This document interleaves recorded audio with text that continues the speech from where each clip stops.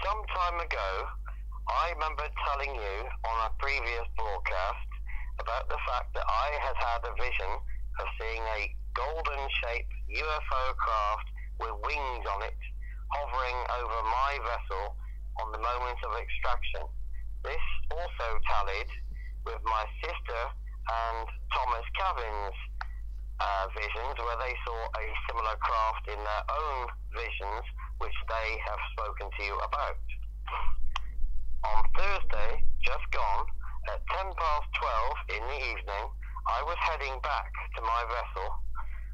Where I walked past the Crown and Anchor pub, I noticed a craft flying over the Swinemore field, heading over my sister's old mooring, and heading towards the Grange Hotel and beyond. As it got to where the Grange Hotel was, it suddenly phased and went out of view. I noticed at this time there was also a lot of interceptors flying around, trying their utmost to give chase to this Anunnaki craft, which had phased and gone invisible. So they would have had a lot of fun with that one. This was the third time that I had seen this particular craft in this region. Then last night I found I could not sleep. I was feeling very restless. I searched around the boat to try and find a packet of crisps, only to realise I had to go down to the 24-hour garage.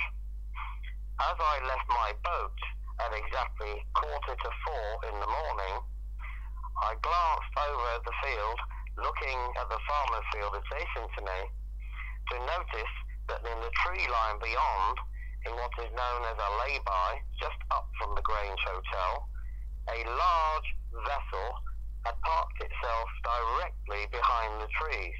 I could see it was a circular craft.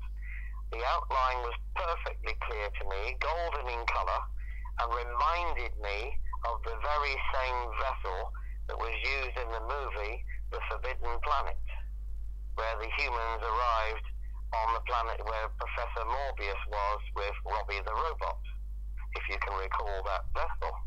This was exactly the same shape of this vehicle, although it was clearly far, far bigger than any truck that I have seen parked behind that said lay-by. It was absolutely massive and giving off so much bright light that even though some of the trees were in front of it, you could clearly make out its entire shape and size, and I was able to realise it was almost Saturnian shape in its design and golden in colour. As I returned from the shop, looking back in the same area, I'd noticed it had flown away, and that is the report of what I witnessed late last night, early this morning, at exactly 3:45 in the morning. The report is now finished. Amen.